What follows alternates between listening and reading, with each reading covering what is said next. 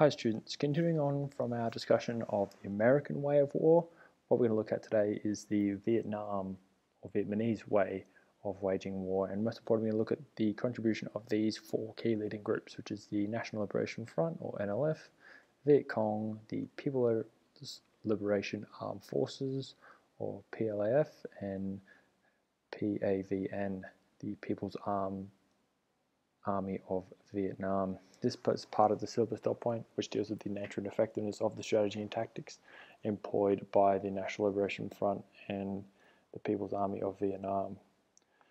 When we look at our timeline, we can divide the Vietnamese way of war into 6 key elements. These focus on from 54 to 59, the People's War, and then the real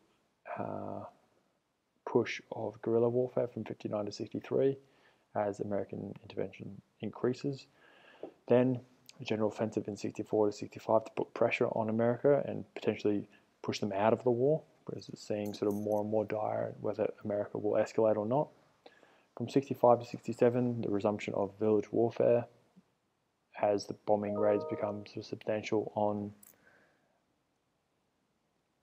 the Vietnamese forces, and then infiltration in 1968 and 72, obviously highlighted by the Tet Offensive, and then finally the push to victory in 1975.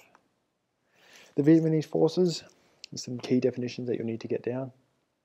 The Viet Minh, these were the fighting forces during the first Indochinese War, and they're sort of what we assume to be the sort of archetypal guerrilla warfare units. They were founded in May of 1941 and were an organizational nexus to develop a broad national resistance towards the French. They have no base, they have no strict hierarchy, they have no headquarters. Okay, it's more of a movement than it is a armed force. They're grounded in the principles of anti-colonialism, nationalism, and patriotism. This would transform into what would become the main fighting force during the Vietnamese War, which is the NLF and the Viet Cong, which was formed in December of 1960 and aimed, again, very similarly to broaden the base of revolutionary struggle and provide a vehicle that could attract non-communist elements who oppose the Republic of Vietnam, and then do that obviously through infiltration into the South. The People's Liberation Armed Forces were founded in 1954, aimed to recruit volunteers to infiltrate the South. Okay, and obviously they're just another acronym for Viet Cong. We can sort of summate them all into Viet Cong.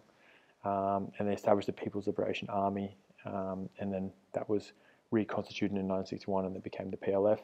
They were commanded by the People's Army of Vietnam, General Nguyen Chi Thanh, and they are the regular fighting force of the North Vietnamese. People's War, despite not being regarded as an effective fighting force, even despite the successes of Dien Bien Phu, the Viet Minh's tactics of guerrilla war underlined in Sun Tzu's Art of War was the only appropriate strategy for struggle in the South, given the strength of the Army of the Republic of Vietnam's troops. The reconstituted as the PLAF, the Viet Cong did not engage in more technologically advanced warfare, unlike the US or the Afghan forces, nor did they engage in conventional warfare, able to organize themselves as guerrilla groups. And this is really important because again and again we have the underestimation of the Viet Cong by American troops, which leads in part to their downfall. The organization of the NLF, okay, we have a main force. These are sort of trained soldiers, trained guerrillas, who only performed combat duties. We then have regional forces who worked in local regions, and they fought in the ubiquitous calico noir or black pajamas. And then we have local forces. These are people who are farmers by day and then soldiers by night, and they're really key to the NLF as they continue to join their ranks, or what we're going to find out in a minute is, are they forced?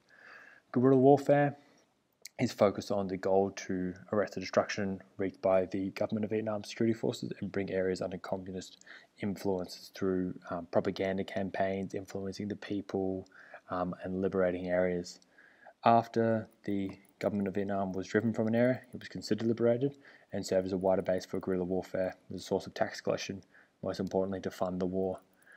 This was initially directed at soft targets, people who had been already sympathetic to the Viet Minh or dissatisfied with the Diem regime, mainly Buddhist people who had been seeing what was happening in South Vietnam as a front to their religious beliefs. The Hamlet program was key to the Vietnamese program in terms of attacking it. In hamlets where NLF sympathisers and members were existed, operations could continue. However, what the National Liberation Forces need to do was get in by day and then conduct their operations by night. Hamlets on the American side were somewhat effective in reducing infiltration. However, the relocation of villages, as I spoke about during the USA's lecture, brought about the social dislocation and a loss of cultural ancestral ties with the land. Furthermore, in 1959, only about 300 NLF cadres were present in South Vietnam, which by 1965 had risen to 35,000 conducting infiltration missions. So they've definitely increased their operations within the south of Vietnam. How did they get there? By using the Ho Chi Minh Trail. Some key aspects of guerrilla warfare, and the key example that you might like to use when writing your essay could be Outback. You can read there and pause the video if you'd like to have more of a detailed description of what happened. But it really highlighted the strength of guerrilla warfare as opposed to conventional tactics and how effective they were in bringing back huge losses for the US and the Army of the Republic of Vietnam. In 1964, they launched a general offensive, and we spoke about earlier attacking the base at Palaku, which is in this area here, and of central Vietnam, or the Central Highlands. And this only comes about because of an increase in NLF troop numbers. They increased the age limit from 30 to 30, from 30 to 40, and liberated areas are forced to join, and they use intimidation tactics in order to make people join, making people disappear, beatings, kidnappings are all very commonly used by the NLF in order to gain supporters. It results in twice the number of troops infiltrating South Vietnam and leading to a decrease in covert operations. However, South Vietnam was still cautious of provoking further US commitment. Remember that US is pursuing a limited war because they want to shift the focus onto Vietnamese fighting Vietnamese instead of it being a foreign war. And they didn't want the North Vietnamese generals are very, very cautious of provoking a full invasion of Vietnam by the US troops. This resulted, and this push for troops resulted in the mobilization of the People's Army of Vietnam. This is a regular fighting force. It had already been constructed much earlier, but the losses of NLF troops in bombing campaigns meant that it was required much more in the south of Vietnam. They were already in the north, but they then moved into the south, and obviously very cautious of committing too many troops and then getting obviously a much more increased reaction to PAVM forces, as discussed on the slide. America, again, we spoke about underestimation of Vietnamese troops. This is, again, evident in the fact that they thought that if they continued the war of attrition, that they would eventually wear down the enemy. However, the People's Army of Vietnam had approximately 2 million men aged between 19 to 49 in North Vietnam who were fit, with 170,000 males turning 18 every single year. They had an ample supply of troops. Further support, in addition to that, from Mao Zedong in equipping units with weapons, as well as Chinese presence of anti-aircraft, engineers, logistics, minesweeping units in June of 1965. And this is somewhat contentious because a lot of the commanders thought that even when they did get rid of the American influence, maybe they'd then have to deal with Chinese influence. Their strategy was about grabbing the belt buckle. We spoke about earlier in the US the fact that they could use their air mobility. However, the People's Army of Vietnam saw that if they got up close with the enemy, grabbing them by the belt buckle, they couldn't bring artillery or air support on top of the enemy, and it became too risky. However, this led to increased, obviously, casualties for the Vietnamese troops, as they didn't have the firepower that regular ground forces had of US troops. They then adapted this into the one slow, four quick policy, which we'll discuss in a moment, which aimed at engaging the enemy and running before he was able to bring firepower to bear. Also utilize ambushes. Again, these are sort of the bread and butter of their tactics, ambushes, which tied down American forces in security operations instead of conducting those search and destroy offensive patrols. Use of night, key, and addition of booby traps were effective in demoralizing enemy forces and slowing down US patrols. These are sort of the key principles and key elements of their strategy. You can see there the one slow, four quick VC approach and North Vietnamese Army doctrine. It really focused on slow preparation, organization, months of planning, and then quick advance, quick assault, quick clearance, and then quick retreat. Guerrilla principles are not only about warfare, but also about political struggle as well. They're trying to get division, they're trying to subvert neutral forces into supporting them, becoming sympathetic. They're trying to also subvert the enemy's forces by using propaganda, encouraging desertion.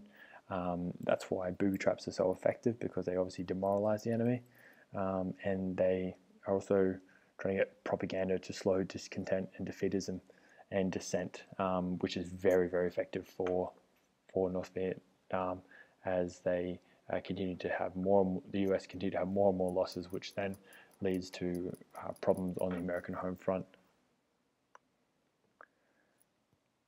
What we're going to talk about now is some of the sort of ins and outs of guerrilla tactics.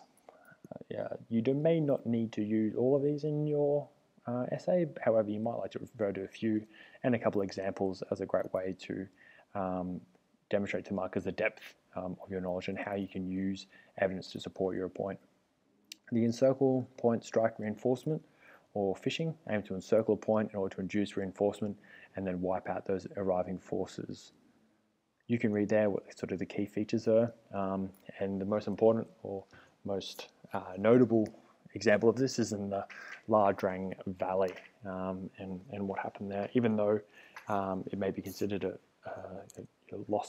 huge loss for the Viet Cong, they definitely learned a lot from that battle about how they can engage American forces. The block, reinforce, strike, point tactic. This closely resembled conventional tactics, which is about overwhelming enemy with superior numbers. But what it did is it placed a smaller force in front of the advancing troops of reinforcements and delayed their involvement. This is really most importantly used during the Quan Yang campaign, during which South Vietnamese troops were surprised by 2 regiments of VC. The small number was pinned down, and reinforcements who weren't able to get there to the next day because they were engaged in a smaller force, which resulted in 50% South Vietnamese casualties. Very, very effective strategy. Surprise attack from a distance, raids. These were common as they obviously used mortar strikes. Some aircraft were used by the North Vietnamese, obviously supplied by the Chinese and the USSR. And this was obviously very easy to conduct because it resulted in very limited casualties for the North Vietnamese. Mobile attack. This is fight when you're short of wind and retreat when most not short of wind. This seems obviously very easy in principle, but the maneuverability that you need as a commander in order to attack and then retreat and pull out and shifting the point of attack, these are all very advanced combat tactics which take years to train and years to prepare, and only are available to the guerrillas because of their ability to the geography of the landscape and their knowledge of it. We then have gap penetration, which is focused on the entering enemy territory by making use of gaps between troop units, and point assault. If you want to pause the video here, you can read through what they are. Finally, infiltration. This is sort of, again, bread and butter of Viet Cong tactics, and also temporary defense. which they used a small number of troops to occupy a very wide frontage to engage a patrol force, and then a main force is placed in a suitable position in the rear to wipe out the enemy by seeking its weak point and then effecting an attack. And what they would do is the small troop would engage, then retreat, drawing out the American or South Vietnamese forces, and then they'd be engaged in a much, much larger force, which they weren't expecting. Cu Chi tunnels are sort of central to maneuverability on the battlefield, and they're located in the sort of southern corner of Vietnam. PLF renewed use of terror tactics, coined by MACV and Republic of Vietnam commanders, aimed to destroy infrastructure and community assets. The benefit of these tunnels were the fact that they could retreat in daylight hours and then reappear at night and conduct their guerrilla operations. You could see the infiltration in the south, and this is obviously during the largest infiltration project, which is the Tet Offensive, in which 200 US and South Vietnamese sites are attacked pretty much simultaneously between late January and early February. And this was only able to be conducted through the use of the Ho Chi Minh Trail. Their effectiveness, some of the key advantages that the Vietnamese forces had over America was the fact there was no language problems, the fact that they could connect much more with the people than what America could. Their knowledge, as I spoke about before, with being able to shift the point of attack and use guerrilla warfare, was really focused on their knowledge of the topography of the land. They gained the sympathy of people, as the South Vietnamese government was highly unstable and not well organized and didn't really have popular support. They used propaganda very effectively in unifying people. They had great backers in the Chinese and also the USSR in terms of investing in resources and equipment. They had extensive knowledge of guerrilla tactics. They were silent and unpredictable.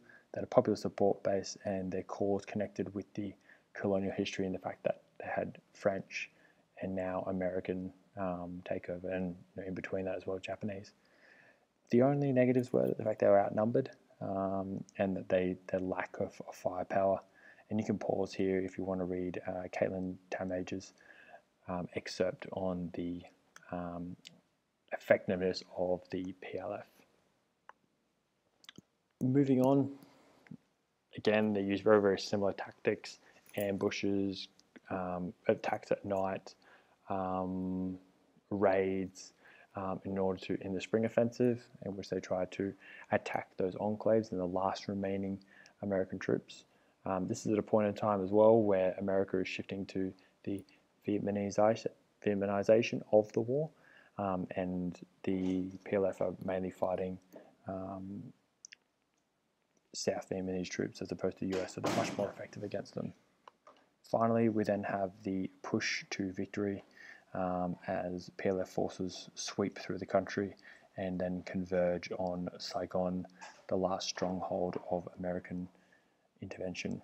So I hope that provides an overview of NLF tactics, as well as that of the People's Army of Vietnam.